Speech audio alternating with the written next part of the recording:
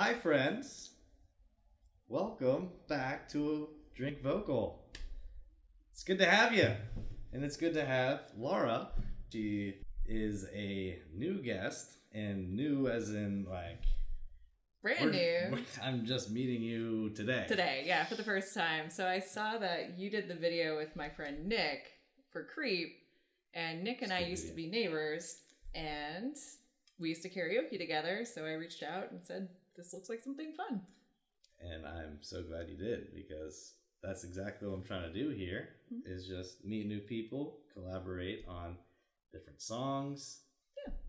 And so, and so he asked, like, what do I sing? And I'm big into the Baltimore karaoke scene, and I sent a list that's kind of all over the place.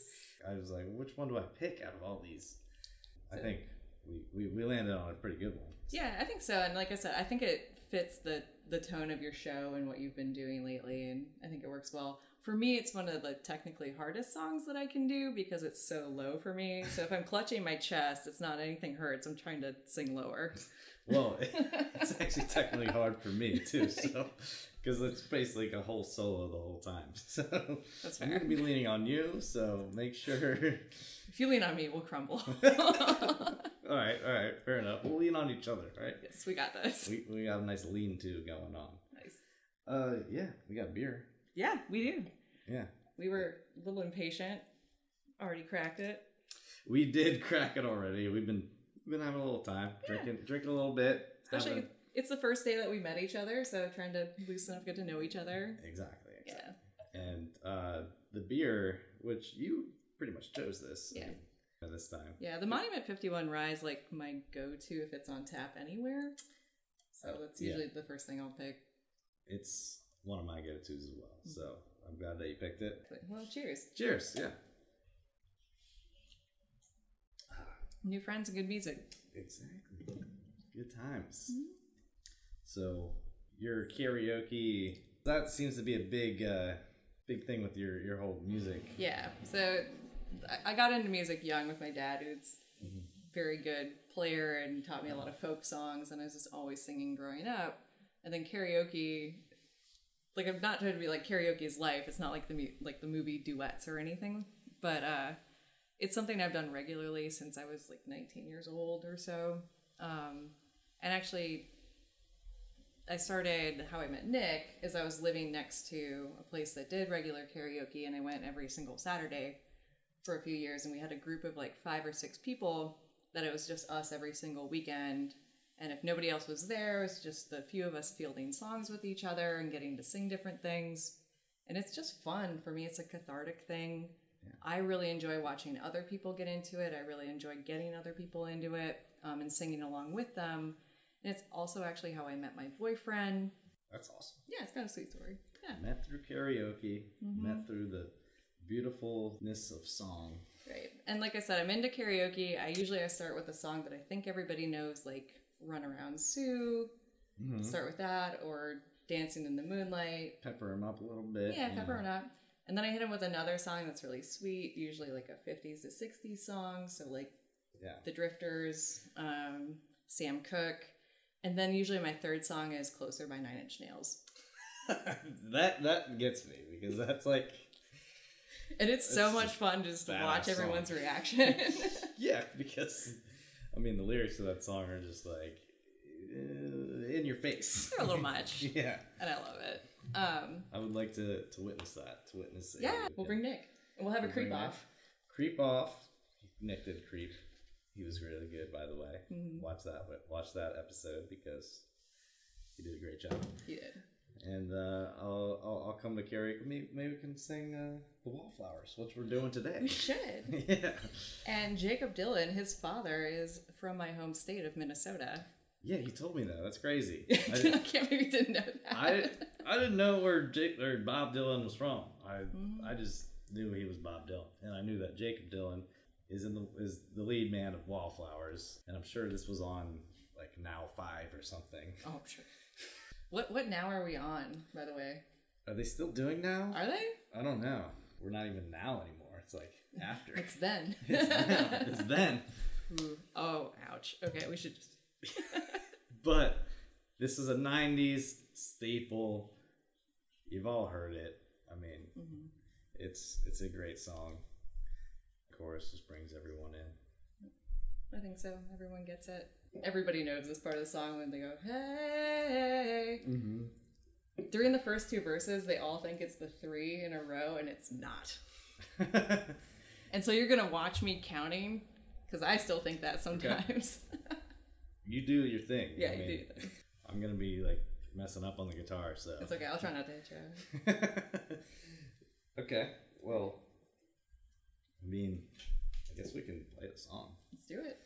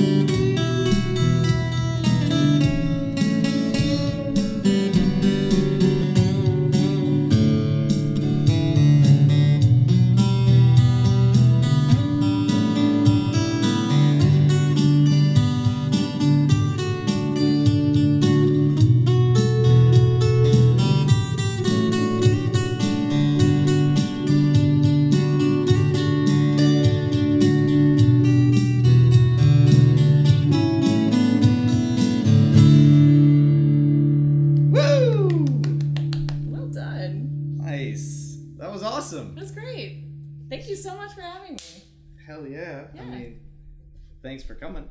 This could be you guys. I mean, you could have one of your own. But no, I think you're going to meet a lot of really cool people doing this. Oh yeah, I hope so. Maybe Dave Grohl will reach out. I don't know. Call me. Yeah. Let me know. Whenever you want to do it, Dave, just let me know. I'm available. So. And now I know you'll always be here.